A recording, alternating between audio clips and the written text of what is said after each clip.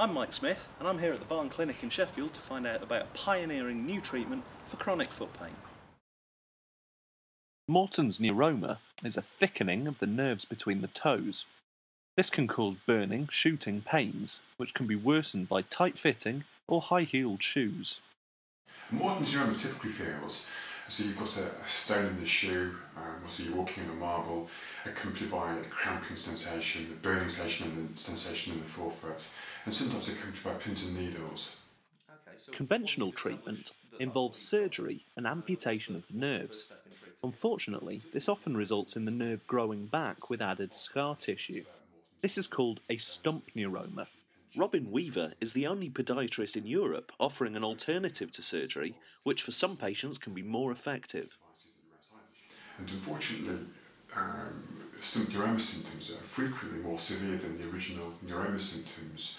And stump neuromas are very difficult to deal with. The only surgical option is to cut the nerve further back and hope that the stump neuroma doesn't reform. But patients that have had stump neuroma once are sadly more likely to have it again. And we use a technique called cryoinjection therapy or cryosurgery. The technique involves giving the patient a local anaesthetic injection, and then we locate the neuroma using ultrasound guidance. And then when we've located the neuroma, we pass a wide gauge needle known as a probe onto the neuroma and freeze it down for a total of 6 minutes down to a temperature of -70. The recovery time for conventional surgery is about 10 to 12 weeks.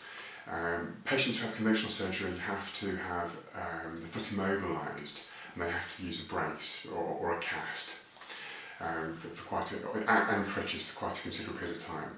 Okay. By comparison, cryo, the recovery time is very, very quick. Patients can return to work the following day, they don't need crutches, and the foot doesn't need to be mobilised, and they can return to sport within about a week. The Barn Clinic have been performing cryosurgery since 2009, and patients are amazed at the results. We spoke to Margaret Winstanley, who is still asymptomatic a year on from the procedure. It's not invasive, it's a lot less of a procedure than I thought it was going to be. I didn't feel discomfort.